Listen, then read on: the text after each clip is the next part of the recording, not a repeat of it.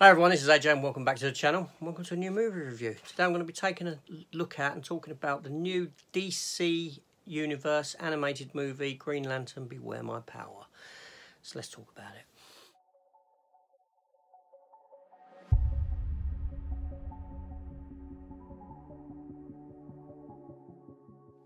Okay, as a comic book collector, I do like my animated DC movies. DC, their animated universe is fantastic. They do a lot of really good content.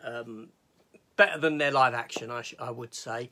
It's really, really good. So, obviously, it stands without reason that I'm going to watch Green Lantern Beware My Power. Now, as a comic book, Green Lantern isn't a comic book that I've really read too often. I'm not a big fan of the character in that sense.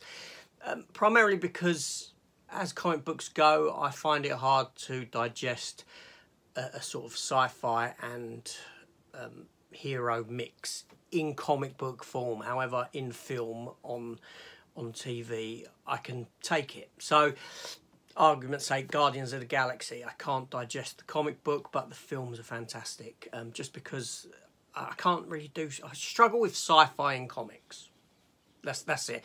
I'm more sort of rooted towards the sort of ground level hero. So that's my sort of past with Green Lantern in comic form. Obviously I've seen the Ryan Reynolds film and I've seen Green Lantern in other animated projects and things like that.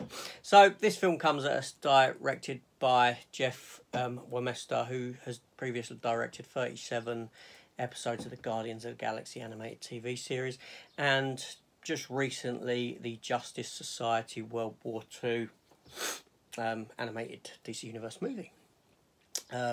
So good credentials there. The primary characters in this are John Stewart, one of the newer Green Lanterns, Green Arrow, Martian Manhunter, Adam Strange, Hawk Girl. Yeah, so I am going to tread into spoiler territory, so if that's not for you, then please switch off and maybe come back, because yes. Now, first off, I will say that I can see that this film is possibly going to upset fans of Hal Jordan. Hal Jordan is a earlier incarnation of the Green Lantern.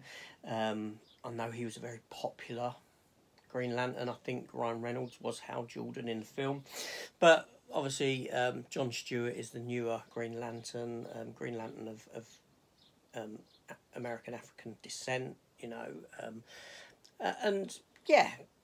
So there we go. So this film opens in the past with John Stewart during his time in the military, and there's an event that occurs, and we get a little bit of flashback for it. And these flashbacks do continue throughout the course of the film, on and off. Not overly regular, but they do. And we jump forward to present day, and we come to find out that he's a sort of man lost in the world. He's suffering with a PTSD. Yeah, but he still stands up for the smaller person, and this is getting him into, not getting him into trouble, but he's finding himself in scenarios that maybe he shouldn't really be in, shall we say, whilst looking after the smaller person. A ship crashes with one of the Guardians on board, and they have brought a ring searching out John Stewart, because this is who the ring has chosen, so it knows where to go, and he gets the ring and gets taken onto this adventure. He gets taken into space by the ring to the Justice League headquarters, the one that they have orbiting the Earth. There he gets caught up in an adventure with, well, Martian Manhunter's there and Green Arrow. And him and Green Arrow go off on this adventure to find out what's happened to Hal Jordan, because it comes to light that it's actually Hal Jordan's ring that John Stewart has got. And this leads to this big adventure where there's this battle between the race that Adam Strange comes from. Hawk Girl comes from the other race. There's a war going on between these two races. Adam Strange is brought into it. Hawk Girl's brought into it.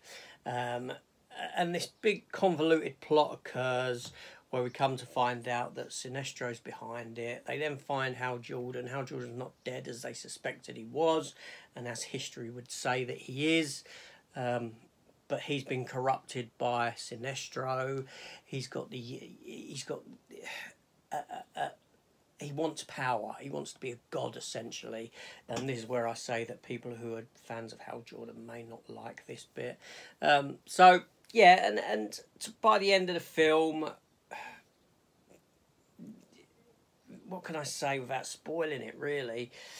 Green Arrow does something that Green Arrow doesn't sit right with Green Arrow. I'm going to leave it there. I don't want to spoil it for you, that ending. The ending's good, I will say that. Now, the film itself, it started off well because it's more Earth-based. Then, for me, and this is just for me, because I've not got an affinity for the Green Lantern character, kind of drops off a bit and then comes back towards the end with a fantastic ending, fantastic sacrifices are made, all this sort of a thing. The story didn't go the way I thought it would go, which is a surprise. So yeah, it was decent enough, but didn't grip me as much as what I'd hoped. That's the only thing I can say. But I can see people liking it. I can see people being annoyed with the Hal Jordan stuff.